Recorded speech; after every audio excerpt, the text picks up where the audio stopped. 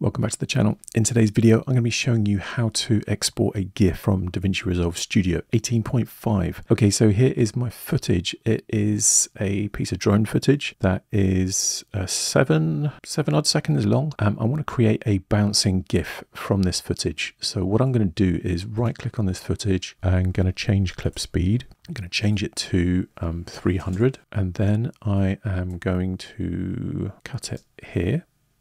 And then I'm going to copy this and reverse it. So hold down the Option key, highlight that piece of footage, and then click with the left button on your mouse and drag to the right.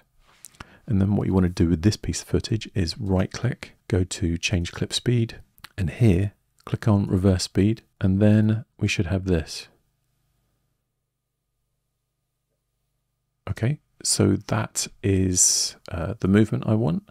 And now we just need to export it as a GIF. So under the video format, you can now go down to GIF here and then select your resolution. I'm going to keep this quite small so it doesn't output too big a file. Let's go 720p. Then I want to render that out to the desktop. So select your desktop, click save, add to render queue, render. This is the bouncing GIF. I hope you found this useful. Hope you found it interesting. Please hit the subscribe button. Please hit like, ring that bell if you'd like to be notified of future videos. Thanks for watching. See you in the next one.